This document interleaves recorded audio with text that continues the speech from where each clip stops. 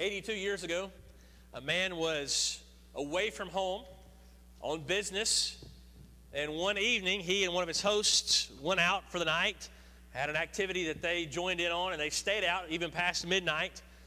And once he arrived back at the room where he was lodging, he tried to sleep, but he couldn't. And one of the things that he did to pass the time was to write a letter to his family back home. And the contents of that letter were to journal through the day, as it were, and what all they experienced and how that had caused him to not be able to sleep. Let's pick up with the last few paragraphs of that letter. By now, we are on our way home, saying very little. I now have found the key. I'm opening the door, now about to go to bed. But I am not a bit sleepy. Now I'm musing, well, I'm a man and can forget all this and sleep soundly. But no, I'm rolling and turning and something is wrong. Maybe I'm too hot. I turn on the fan, but that's not the trouble. I'm tired, but not sleepy. Any guesses in your mind? Well, what has he done in the evening that preceded this time that's causing him to not be able to sleep? As I close my eyes, I can see but one thing, and that's that chair. What chair has he seen that now he cannot forget? The effort to sleep began about 12:35. Now it is 2. I get up and read until 3:05 a.m., but no sleep will come. I can still see those boys when my eyes are closed.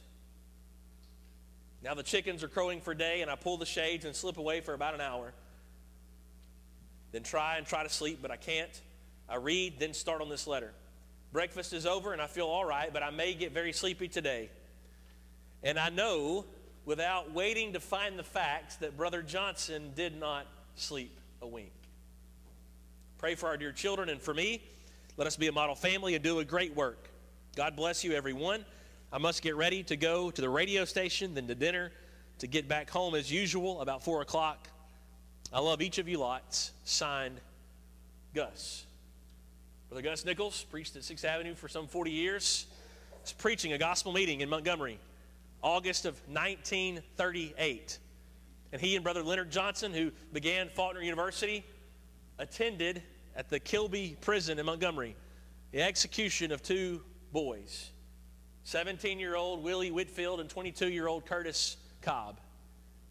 He returned back to his room. He could not sleep in the hours that followed. I guess it's obvious. But witnessing an execution is not a comfortable thing. It should not be comfortable to witness an execution.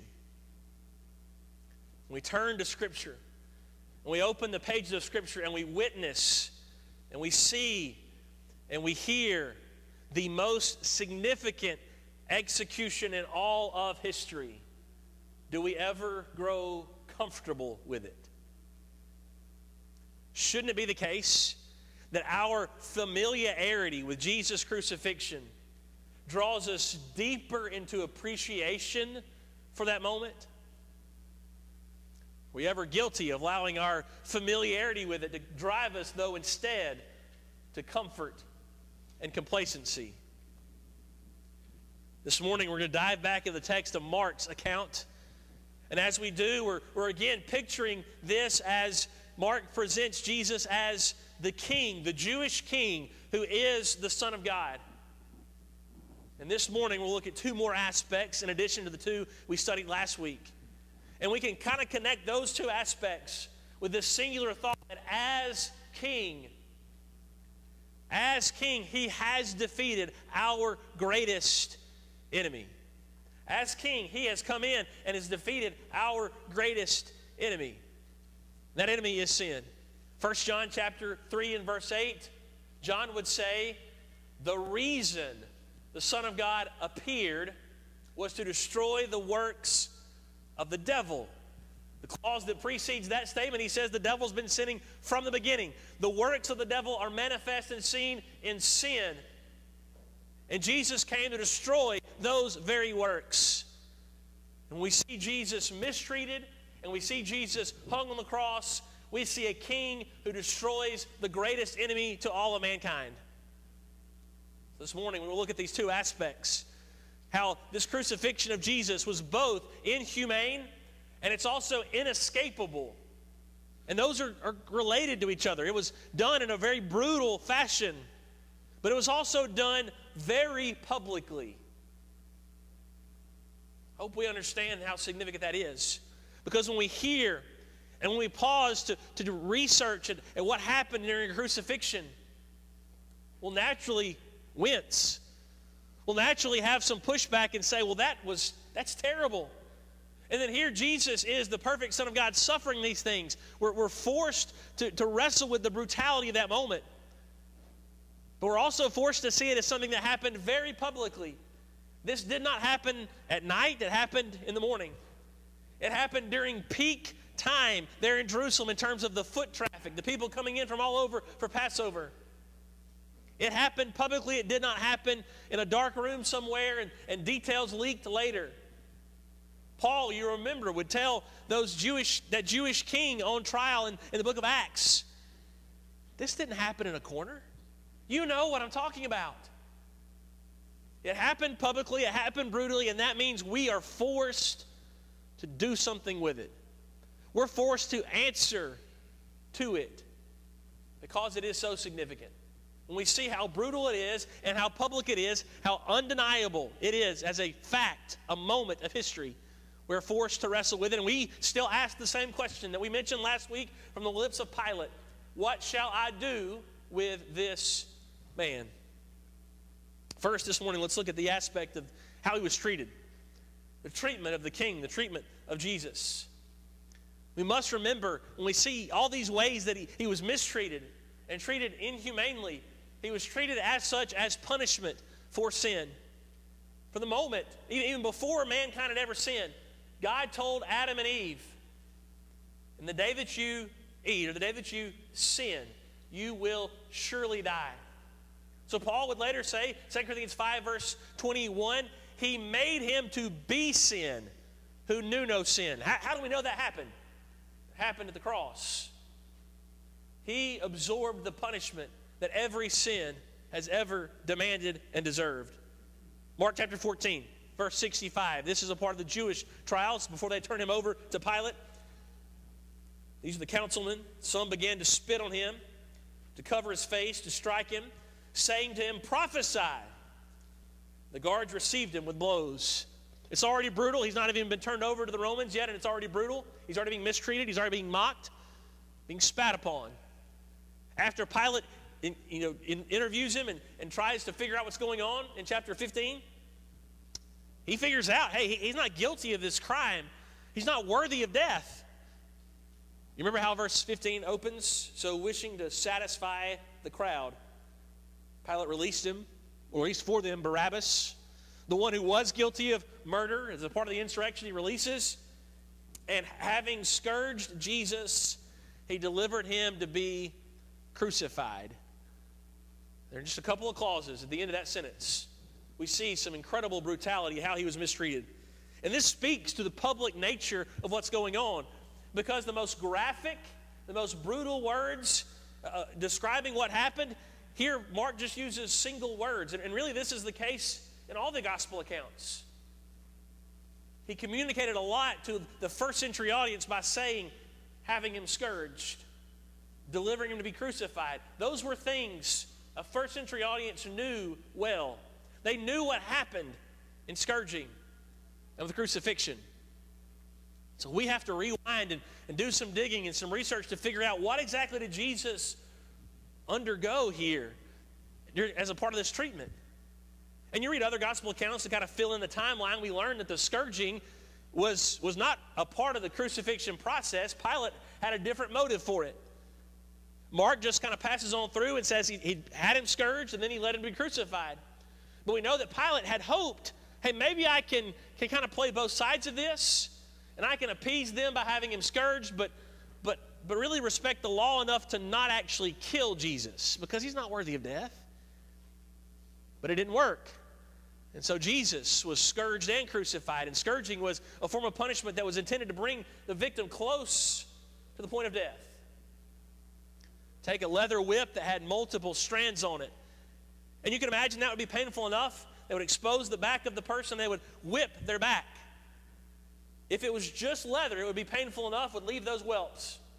But instead of just leaving it that way, they would tie bone and glass and metal at the ends of those leather strands. So it would leave the whelps, but then it would tear open the skin. And each blow was multiple blows because of those multiple strands and multiple pieces of debris. Tearing open the skin, maybe cutting down to the muscle, maybe cutting down to the bone in the middle of the back. And the Jews had the law up to 40 stripes. But the Romans didn't have that law. It was up to the soldier who was doing the beating to kind of read the body language and just see how close to death is this person coming. And it was common that even though they did not intend to kill the person, they could die from blood loss, from shock, from infections that would set in. So Mark uses this word, having been scourged, and yet it communicates so much about his treatment and that he was suffering the punishment that sin deserves. Let's keep reading in the text. Look at verse 16. And the soldiers led him away inside the palace, that is the governor's headquarters, and they called together the whole battalion. Now that's another word for cohort. Cohort is a tenth of an entire legion. Legion was the largest grouping of Roman soldiers, about 5,000 to 6,000. A cohort was a tenth of that. You get the picture? They called all of the soldiers, 500 to 600 soldiers, to come look at this guy. This is a guy who's claiming to be king. 500 to 600 soldiers. Verse 17. And they clothed him in a purple cloak, purple the color of royalty, and twisting together a crown of thorns, they put it on him. These are not rosebush thorns. The desert area there, probably 1 inch or 2 inch long thorns. They began to salute him. Verse 18. Hail, King of the Jews. Do you hear the mockery that's going on? They take the accusation that the Jews have brought about him, and knowing full well they don't believe that accusation, they use that accusation in a sarcastic way.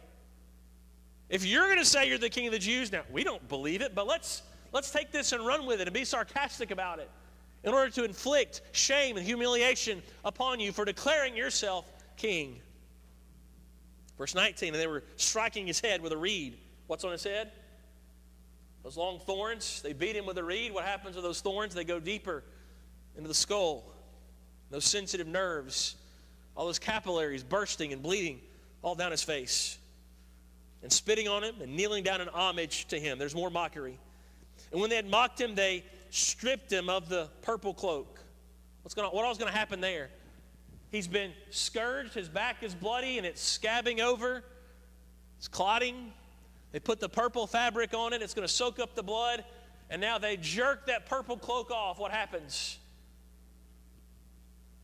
And beyond that, he's now out in the open in his nakedness before they put on his own cloak around him, the text says. Put his own clothes on him. And they let him out to crucify him. So as yet, he's still not lifted up on the cross and already had to endure this incredibly inhumane treatment. And once again, this is a fulfillment of what Jesus himself said would happen. In the third of those suffering texts of Mark chapters 8 through 10, he said, the Jews will hand me over, or hand the Son of Man over to the Gentiles, and they will mock him, spit on him, flog him, and kill him. And so now all but the killing is left to happen. Jews have had their say, the Romans have had their say, and now he's been turned over to the soldiers for the act of crucifixion.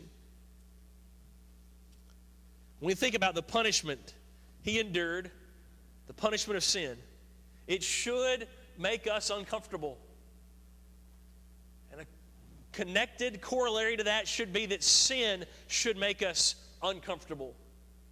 When we see what sin costs, we should never be comfortable with allowing sin in our own lives or in those around us. Just think how quick we are to just shrug off sin just because everybody does it. Just because every accountable person, Every person who is able to comprehend the difference in right and wrong chooses wrong at some point. Does not mean it lessens, that it lessens its offensiveness and its despicableness to a perfect and holy God. Sin is still offensive despite its universal appeal. And we see a strong reminder of that when we see how Jesus, mistreated for sin, here is treated. Let's go now to his throne, though. He's mistreated on behalf of our sin, but he's also lifted up as king, remember? Chapter 15, verse 24. And they crucified him. You know, the other terms have been leading up to this. They led him away to be crucified. Now he's crucified. And they crucified him. It drops into place. The weight shifts. When they did, they divided his garments among them, casting lots for them to decide what each should take. There the mockery continues because now they're gambling over his very clothes.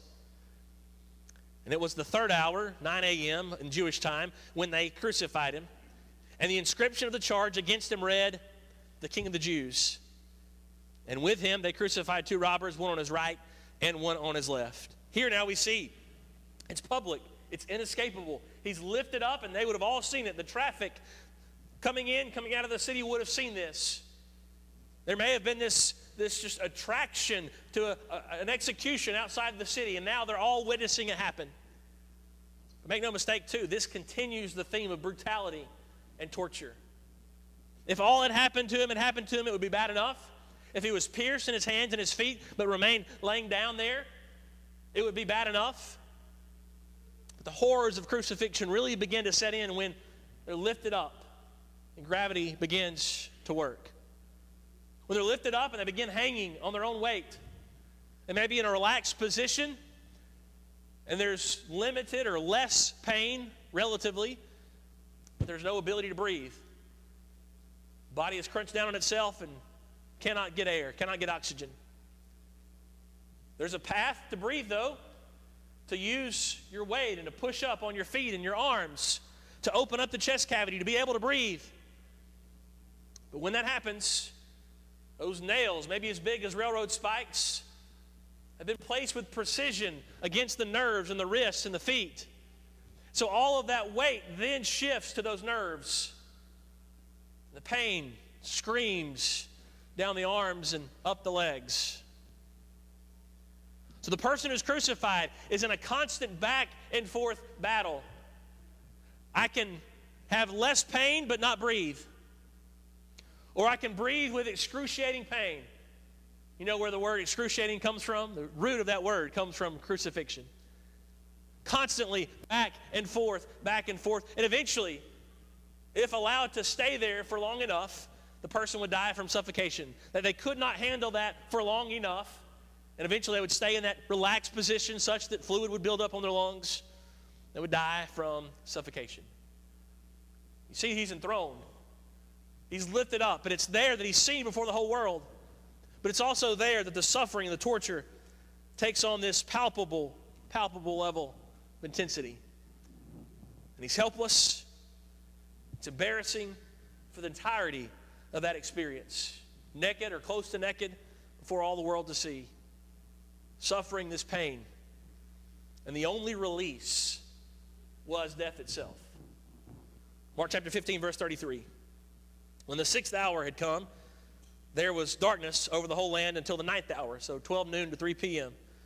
And at the 9th hour, Jesus cried with a loud voice, "Eli, Eli, lama sabachthani," which means, my God, why have you forsaken me?" Some of the bystanders hearing it said, "Behold, he is calling Elijah." Someone ran and filled a sponge with sour wine, put it on a reed, and gave it to him to drink, saying, "Wait, let us see whether Elijah will come to take him down." And Jesus uttered a loud cry and breathed his last. And the curtain of the temple was torn in two from top to bottom. And when the centurion who stood facing him saw that in this way he breathed his last, he said, "Truly, this man was the Son of God." When Jesus breathes his last and dies, verse 37, notice there are two, quote, witnesses of sorts. We're trying to figure out how he's this king worth following. And now you have two verses, verse 38 and 39, which tell us and give testimony as to why we should follow him. In verse 38, the, quote, witness is that of the curtain. It's torn, and it's torn from top to bottom. With his death, something happens that gives us access now to God that man has never had before. You see it, the king has come in and delivered mankind to the presence of God in a way he's never been able to be before. Don't miss the implications of that as well. That while God has turned his back and has forsaken Jesus on the cross because of our sin, he still did not forsake us. When he tore that curtain, proved to us, you now have access. You got a Jewish witness in verse 38, and then a Gentile witness, a Roman witness, verse 39, crying out, truly this man was different. He was no ordinary man. He's the Son of God. So he's a king worth following. He's the king worth being a disciple of because he defeated the most dangerous and deadly of all enemies, the enemy of sin. Jesus does what no other king could have done. No king, no person ever been qualified to do what Jesus did. But had they ever been, never would have done what Jesus chose to do. Jesus did what no king could have done or what no king would have done given the power. And he fulfills prophecy after prophecy, not only of his own that we've mentioned already, but also from Psalm 22 that Tyler read for us this morning, some 1,000 years before Jesus, when crucifixion wasn't even widespread practice. David's talking about piercing hands and feet. But also about 600 years prior to this time, Isaiah would write, chapter 52, behold, my servant shall act wisely, he shall be high and lifted up, and shall be exalted. As many were astonished at you, his appearance was so marred beyond human semblance, and his form beyond that of the children of mankind. You hear the treatment? He's high and lifted up, and he's beaten and mistreated so much. There's even questions about his humanity. Verse 15, so he shall sprinkle many nations, not just the Jewish nation, but many nations. Kings shall shut their mouths because of him, for that which has not been told them they see, that which they have not heard they understand. Chapter 53, this is verse 5.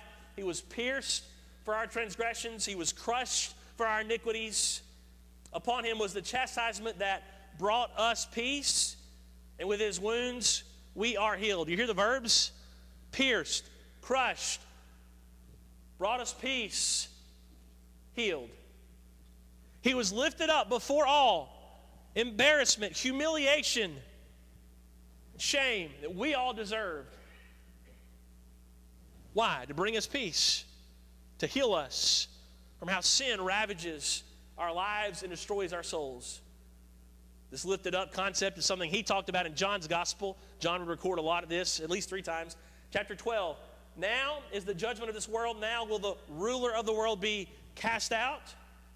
And I, when I am lifted up from the earth, will draw all people to myself. I'm lifted up from the earth before all, so that all will see and know I am different king from all other kings, and will know that I am the Son of God who came to save all souls. As the king worth following, he suffered the mistreatment that our sin deserves. And he did it before all the world, for all the world. For you, for me, for our enemy, for our neighbor, for our families. And this morning the good news continues. It's a singular moment with everlasting consequences and benefits. Deliverance continues today. Its impact is not just a single day 2,000 years ago, but it continues. And the more we wrestle with temptation and sin every day, every hour, every minute, the more we must keep going back to the cross. Paul would spend a whole section of the text in the book of Romans, beginning in chapter 6 to the first half of chapter 8, to connect the dots between Jesus' sacrifice and us living free from sin. Several other verses that do that in a shorter context. Galatians 2, verse 20, I have been crucified with Christ. It's no longer I who live, but Christ who lives in me. The life I now live in the flesh, I live by faith in the Son of God who loved me and gave himself for me. It's no longer I who live, but it's Christ. Why? Because I was crucified with him, and now he lives in me. 1 Peter 2, 24, he himself bore our sins in his body on the tree, that we might die to sin and live to righteousness. By his wounds we have been healed. There's healing, and then there's righteous living, and they come through his suffering in the flesh. 1 Peter 4, even clearer to this end. Since therefore Christ suffered in the flesh, arm yourselves with the same way of thinking. Remember Brother Gus's words? I can't close my eyes without seeing the chair. I can't close my eyes without seeing those boys in the chair. Peter says, I know you're suffering. I know you're struggling. But you have to remember that Jesus suffered in the flesh. And you must arm yourselves with that same way of thinking. Close your eyes and see the cross. Close your eyes, see the one hanging on the cross for your sin. Why? Why does this matter, Peter? For whoever has suffered in the flesh has ceased from sin, so as to live the rest of the time in the flesh, no longer for human passions, but for the will of God. If we flip that clause at the beginning of that, or at the end of verse 1, actually, for whoever has suffered in the flesh has ceased from sin. Well, what does it tell us? If we have not ceased from sin, there is still the need to suffer in the flesh with Christ, for Christ, like Christ. Discipline, self-control, rooted first in the cross. We exchange our human passions instead for the passion and the desires of Jesus to fulfill the Father's will. No longer have to live under the control of sin, but instead are strengthened and empowered by his love for the will of God and his love for us, his passion, his desire for us. We see that at the cross. Our behavior daily gets to be rooted in how he was treated, how he was enthroned to deliver us from sin. This morning, if that's not a blessing you enjoy, let that change. Choose today, choose now as the time to come to him as King. King to whom you will give your life. Yes, it is the hardest decision we can ever make. And it is also the best decision we will ever make. To die to sin, to choose to live a life of repentance in him, and to be buried in water, be immersed where he does forgive. And then when we're raised, the same power that raised him from the dead promises to lead us into a new life of righteousness following him. If you've wandered away from the shadow of the cross, sin has crept back in. You're no longer using the power that he has made available to overcome sin. You can come back to him. It does not have to stay that way. Please let no more time pass while you are still at odds and at distance with God. He died to close that gap. And we as his church, as people, stand here ready to help you, to pray with you this morning, but also to walk with you each day forward. If you have those needs,